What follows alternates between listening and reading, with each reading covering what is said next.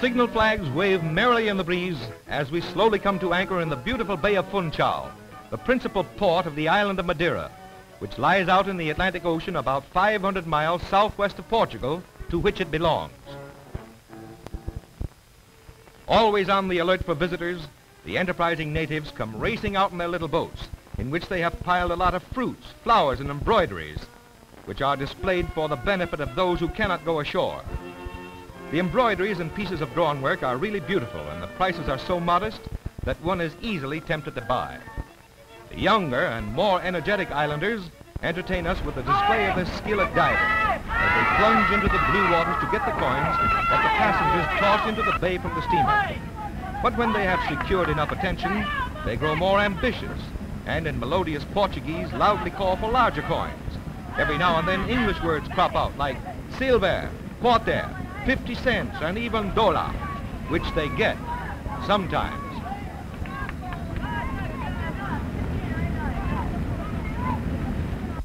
No sandy beaches here. The island of Madeira is of volcanic origin. It is at the top of a gigantic undersea mountain. As pieces of the hard rock break off from the cliffs, they fall into the sea, where the waves roll them around against each other until they are ground down to the shape of a flattened egg with a polished surface. The streets of Funchal are remarkably clean and smooth. They are paved with the large pebbles that have been polished by the waves. And in courtyards, the natives vie with each other to obtain artistic patterns with pebbles of different shades. There's no rattling of wheels to jangle one's nerves in this peaceful place. People are taken for a ride in carros, quaint native conveyances mounted on runners, like our sleighs. Bullocks of leisurely gait furnish the motive power. Progress is slow, of course, but then who cares? No one is ever in a hurry in this land of wine and sunshine. It is surely a novel experience to go sleigh riding with the flowers in bloom. By way of contrast, a few automobiles show that the enterprising salesman has not overlooked this far-off place. Ashore, one has a better opportunity of examining closely the exquisite embroideries and pieces of drawn work so skillfully made by the clever fingers of the Madeira women. It takes time and patience to turn them out, but the Madeira woman leads a simple life. Her housework is soon done, and she has plenty of leisure to indulge in embroidery, which is her favorite pastime. It is claimed that the intricate patterns of the drawn work were originally inspired by our friend the spider. In fact, some of the earlier designs exactly reproduced the spider's web. The towns are built on the gentle slopes that incline to the sea, affording many picturesque scenes. A number of villages nestle under the cliffs along the shore. Only on the coast are the villages found. The interior is not habitable because of the high mountains, deep gorges, and steep ravines. The people go from place to place in their small boats. The roads are few, and most of them are bad. The sun-kissed slopes are ingeniously terraced to prevent the rain from washing away the rich soil in which flourish the vineyards that have made Madeira famous throughout the world.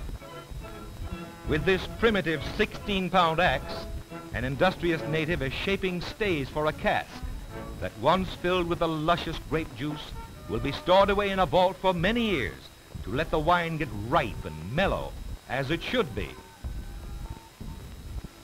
The vaults in which the wine is stored play an important part in the process of aging. Some vaults are kept at a high temperature by hot air, which is pumped into them through flues. The day I visited the establishment of a prominent wine producer, I had an unforgettable experience.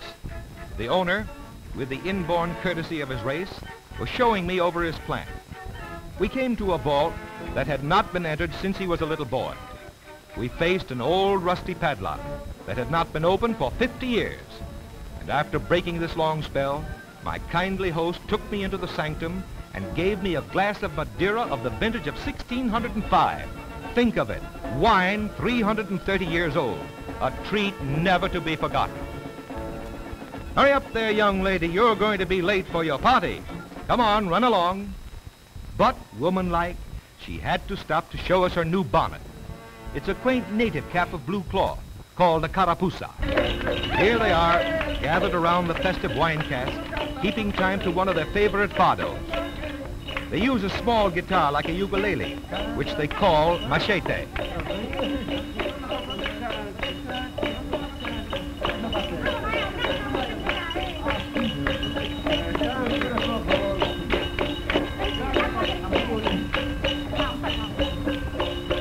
I think she's inviting you to join them in a drink.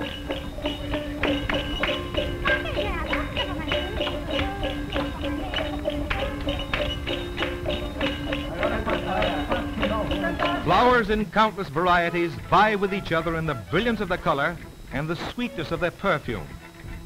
Many varieties are not to be found outside of Madeira. Others were imported from Portugal a long time ago. Here the children have to make themselves useful at an early age. Hi there, young fella, why aren't you at school today? Oh, you're delivering milk, are you? Okay, go ahead. Funchal is the capital of Madeira. It is built on the slope of a mountain 4,000 feet high. A cog railway goes chugging up the mountain, winding through picturesque scenery and shady paths that invite the ambitious hiker to make the grade on foot. But for those who do not care for cog railways or walking, there are hammocks strung on poles that husky natives shoulder up to the top without apparent effort. These are called raydays. Now, why is a rayday like a Broadway car? Because there is always room for one more. And off they go in regular Oriental style.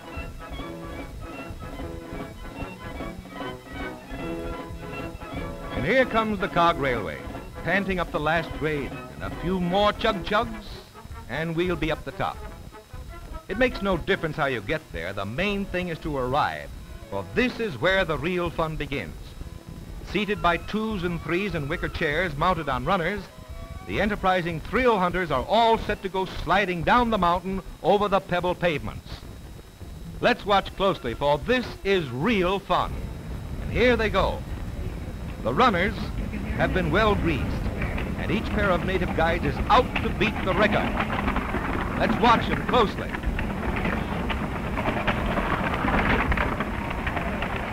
Now here comes another group. They're trying to catch up. You see, even in Madeira, three of a kind beat two pair. Go to it now, Pedro.